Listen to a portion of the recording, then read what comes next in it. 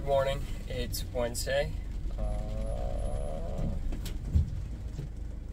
My new watch face doesn't have the date on it, April 6th, and I'm going to replace a dead ECM motor and control board in a Rheem air handler for a condo complex in Long Beach that I did maintenance on 5 of their AC, or 6 of their AC units.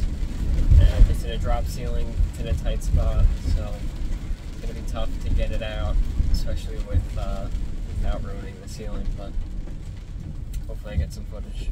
So I'm at the unit, and it is up here.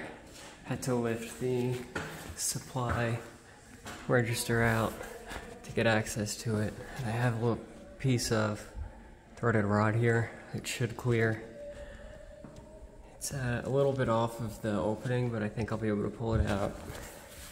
Have my new motor, my board, some croil so I can loosen up the motor ready, and should be good. So here's our old motor, and the first thing I'm going to do is make little markers on it so that I know exactly where these went and where to put them on the new ones. It may not be exactly the same, but I like to have it there just in case.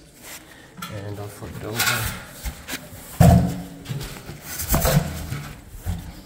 And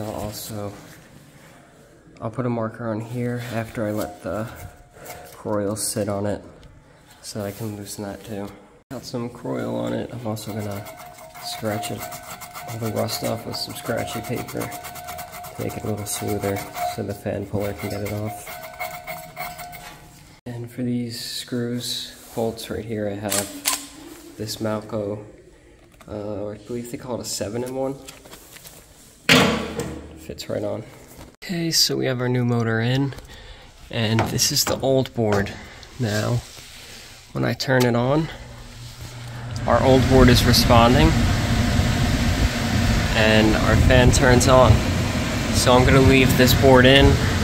Thankfully, because the board that they had given me is not the right board. Now, it may have originally been the right board, and this may have been changed, but I don't want to start changing all the wiring if I don't need to. And it's wired up to a fire alarm system, so I don't want to mess with anything and risk causing a bigger issue. I know it's working properly, and I guess the reason that it hadn't been blinking was because the fan motor just wasn't responding. I'm not exactly sure. I'm definitely going to ask Mike about it and look into it, but I thought that was interesting. That once this fan works, the board works. It must be communicating in some way. It is an ECM motor, and it was super easy to get out. I used a brand new fan puller, and I had no issues. Now that we have it running, I am going to put the gauges on it because it was freezing when I was here last, and it is below 60 degrees, so I can't check the subcooling, but I'm still going to put gauges on just to get a rough idea, make sure that it looks good. I finished up with that. That went really well. Refrigerant looked fine.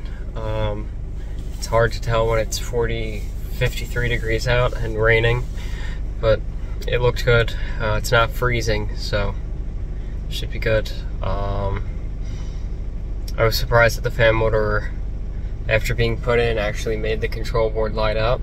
Still not sure how that works, but that's going to be it for this video. I have another maintenance to do here, but that's just changing filters, making sure the condensate line, everything basic, so not going to record that. Thanks for watching. Hopefully you enjoyed. Like the video if you liked it. Subscribe.